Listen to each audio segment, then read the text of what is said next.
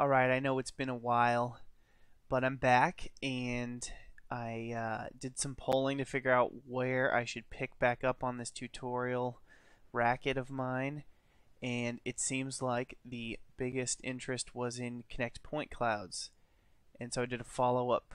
The primo topic is combining with Kinect shop tracking, so we're going to definitely focus on that. But there are some other interesting uses for the RGB data, which we'll get into, and I'll get into maybe some of the basics of mixed reality with the Vive, but that's probably best kept for another in-depth tutorial because it's another hardware system we'd have to cover. As I mentioned in the poll, you should go first Malcolm's demo, which I have open in another tab here. So as you can see, this isn't exactly new. This is posted in 2014, been downloaded over 12,000 times, but it's still a complicated topic for many, and something that a lot of people just want to get into and haven't yet. So we're going to go over the basics of that, and yeah, here we go. So here we can see that Malcolm's example works right out of the box. And if we just zoom in on the geometry, we can scroll it around and see the 2.5D representation of my new studio that I'm not fully done setting up yet, but it's pretty excited about it. Anyway, very nice. But you'll notice if I display enable our render that it looks kind of strange. I reach my hand out, but it's getting smaller. That's because what we're seeing is pretty much just backwards. It's seeing from the back side of the point cloud, and that's because the point cloud information is coming in relation to the Kinect itself, which is reporting back in meters from camera, and that camera would be opposite of our touch camera. And I'm not explaining that very well, but if I just spin this around, that looks a little bit more reasonable. Cool. So why is that? Well, if we take a look at our Kinect Top color point cloud input, we can see it's 32-bit RGB. Red, green, and blue are encoding the X, Y, and Z position of the intersection point of a bunch of laser beams that shoot from the Kinect over there. And you can see my hand gets darker as I get closer and lighter more further away. That's because the luminance is encoding distance from camera. So at the furthest most point, you would see a full blue. So for instance, if I went over here, over to channel mix, and if I just turn down the other channels for our visualization's sake, you can see it gets a little darker as I get further away, a little lighter. Because this is 32-bit, it's hard to see in the 8-bit color range of our screen here. But perhaps I could use level to somewhat compress our range.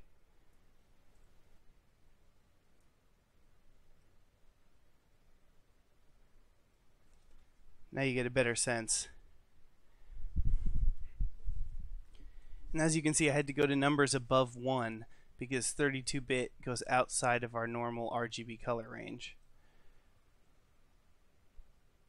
That'll become much more useful later when we go over other uses for the 32-bit point cloud data beyond making an actual point cloud render, that is. But that is the primary subject of this, so let's get to it. Alright, so we've already done a 180 on this, which makes it a lot nicer. So now, let's do some boring stuff. What I'm going to do is put nulls on the end of these. Call this one null position. This one can be null color.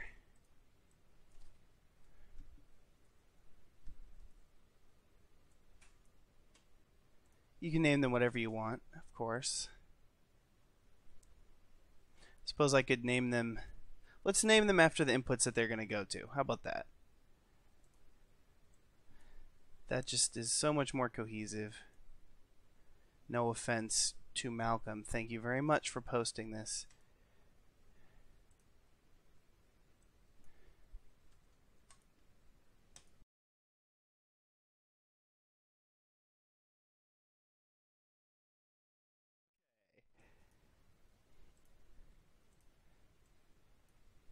Okay, so now we've got our nulls inserted before we start sampling in GLSL world.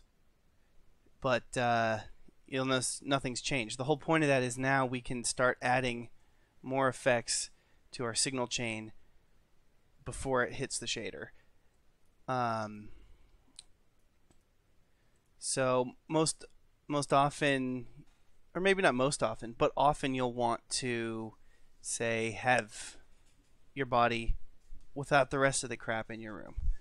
So how might you do that? Well, you could use some techniques that we've covered in the previous Kinect Top tutorial for isolating yourself from the scene using the player index to create a silhouette. So we'll just go to player index, camera remap, so it's the same resolution as everyone else. That's me. Great. Then I can throw myself through a threshold. Everything less or equal to 0. It's cut off. Great. Unfortunately, tethered to this, I can't walk very far and still narrate, so it should work all the way across the room. One interesting thing is whatever you're touching becomes part of you, so there's my chair. We'll see that in Pointcloud world shortly. It's important to turn this into 32-bit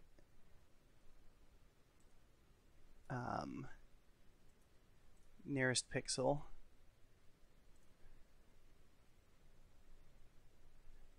So that when we add a matte, it works properly with this 32-bit image. I'm not sure exactly why that is, but it's important.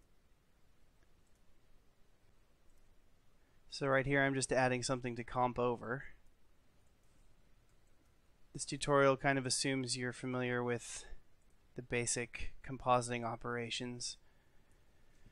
If not, maybe I can cover that later. Let me know in a comment or a message, please. Cool.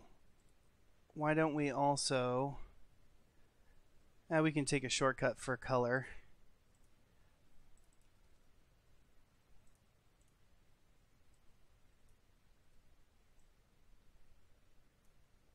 And just multiply by a mask.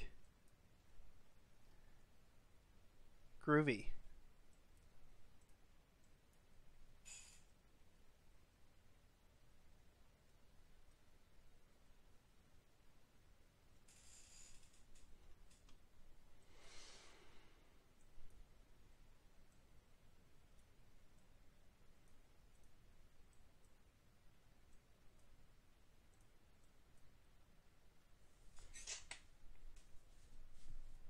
There we go.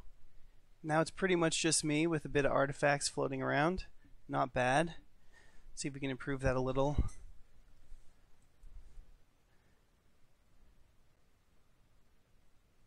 Let's see. Let's make sure all of this is in nearest pixel. 32-bit.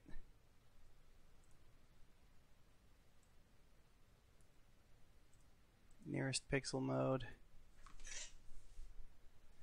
Cool. That seems to have gotten rid of some of that artifacting. So that's very important when you're dealing with 32-bit stuff.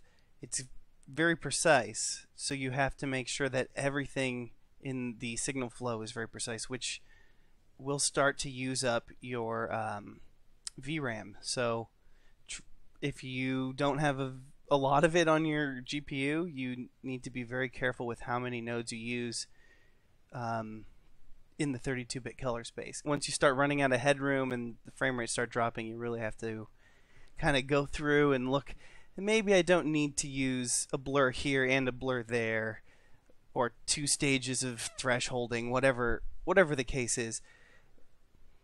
Anyway, okay, so now that we've isolated from our reality, if you will, one good trick to make sure you just don't get any weirdness, if I were to go in here,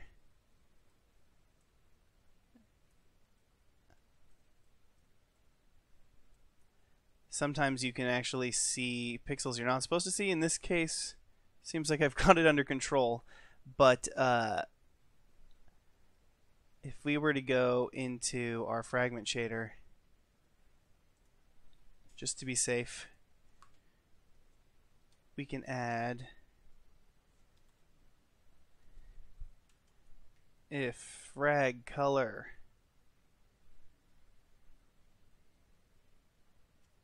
zero alpha equals 0,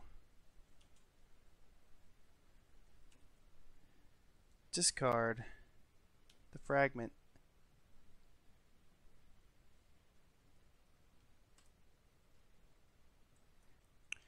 So now that we've jumped into GLSL world, let's actually take a close but not too deep look at how this works, because we're going to be more focused on things you can do with the point cloud rather than the intricacies of GLSL. That's a much deeper topic.